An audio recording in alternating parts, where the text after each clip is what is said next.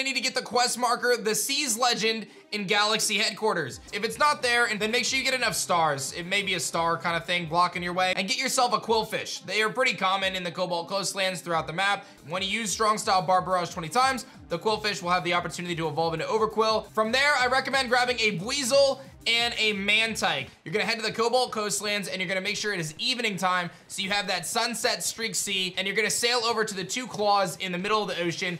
You're gonna try to sail through that gate, and ultimately you're gonna hear an audio cue that indicates that MANAPHY has acknowledged your bravery. From there, a new location of the game opens up called the Seaside Hollow, which is just about north of the Veilstone Cape, and you'll find a fight against MANAPHY and Fione. Make sure you grab a Fione as well, as you're not gonna be able to get it otherwise. I think it's also worth noting that you cannot shiny hunt this Pokemon, so don't waste your time on that.